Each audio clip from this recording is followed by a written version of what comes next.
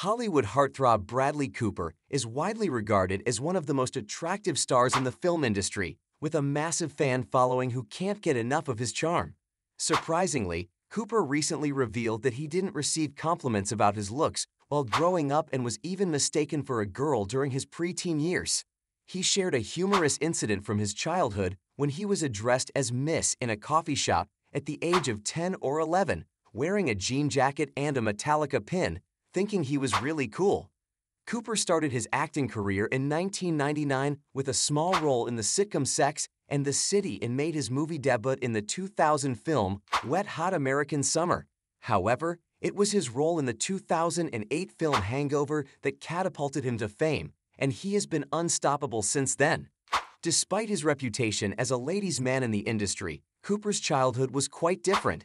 In a 2011 interview with HuffPost, he revealed that his mother used to keep his hair long in a bowl cut, making people mistaken for a girl. On a more personal note, Cooper has been making headlines recently due to his rumored relationship with supermodel Gigi Hadid. The two were reportedly introduced by his ex-partner, Irina Shayk, and they seem to have bonded over their shared experience of parenting, with Gigi having a daughter named Kai with Zayn Malik and Cooper having a daughter named Leia Desane with Shayk.